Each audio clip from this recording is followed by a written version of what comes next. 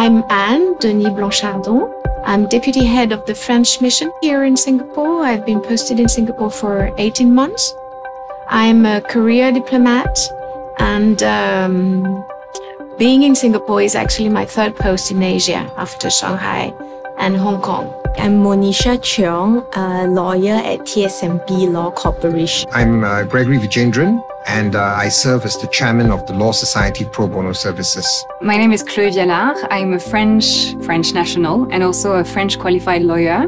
I'm registered at the Paris Bar, and I'm also a foreign practicing lawyer with the Law Society of Singapore.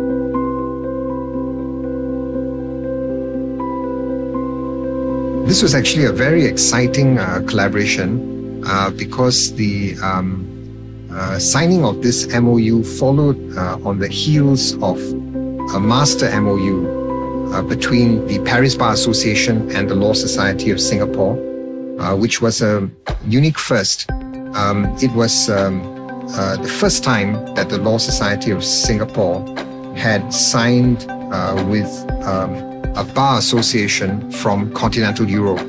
The legal clinic actually opened last month in December on the day celebrating human rights, which was an important date for us for this launch.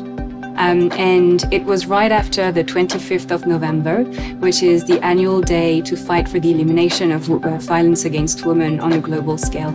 And this was also very meaningful to us. If the main spouse has the visa, the children are also dependent on the main spouse visa. So that's also an issue. Being able to go back to France or to go back to another country with the children might be an issue also because of this dependency towards the visa.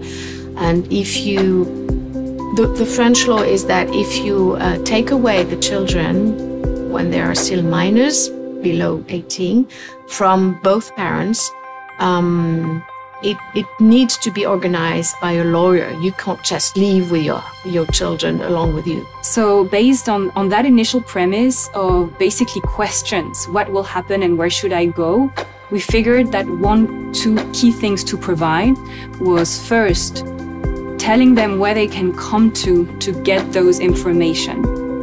And second, preparing them for what will come if they decided to act upon anything that they were facing in that specific situation. Often, the person seeking assistance is overwhelmed by the situation facing her. The French lawyer assists the person seeking help by taking down the facts of her case, listening to her, and distilling her situation into several key legal issues.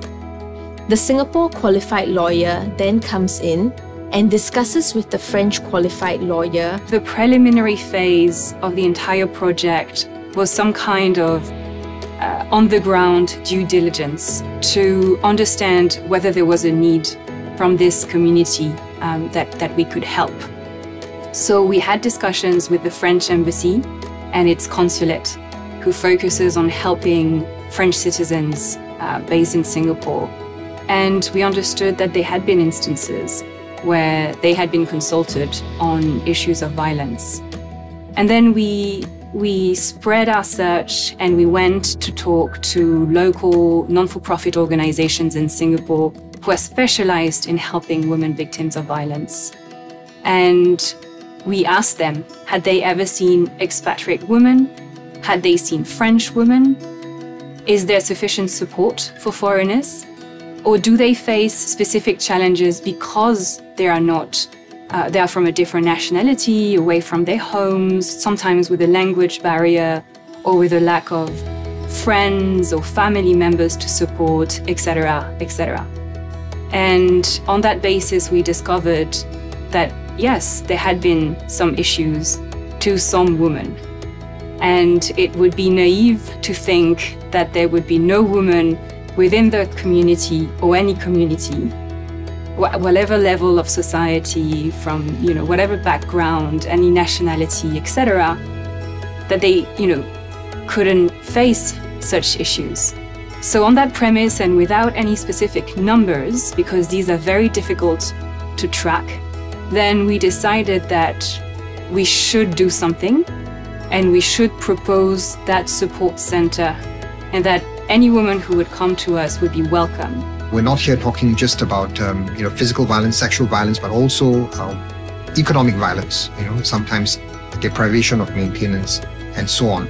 And so it was a pilot that was remarkable because it provides a platform for lawyers from the borders both ways, Europe and Asia, France and Singapore, to come together, drawing from their respective strengths and doing so in a very synergistic way, respecting the lie of the land in terms of where the boundaries are, legal competence-wise, and what we can speak to, what we can't speak to, and yet united with this passion to help someone who was vulnerable, and especially vulnerable in the course of the pandemic. So I hope that this support center encourages anyone who is vulnerable in the French-speaking community in Singapore to come forward. Oftentimes, taking the first step is the hardest. So we hope that with this clinic, we make the first step easier to take. And it is also important that these members of the community understand that there are avenues, resources, and people that are here to help them, especially in their most vulnerable times of their life.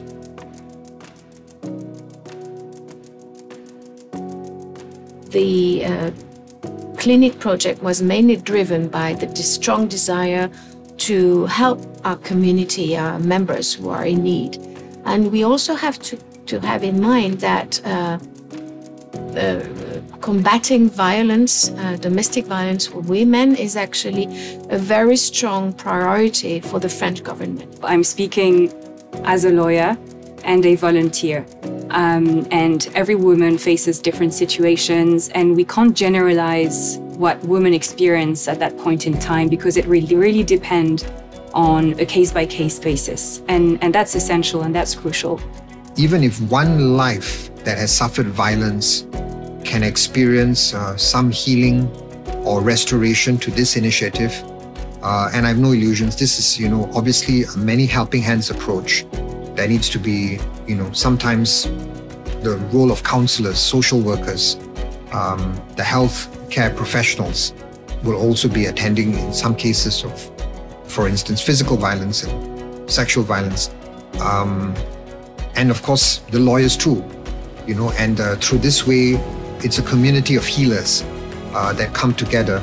If we can make that difference to that one life, it's enough for us. Le centre a ouvert le 11 décembre 2021 et à ce jour, nous avons déjà des rendez-vous qui sont pris pour le Support Center.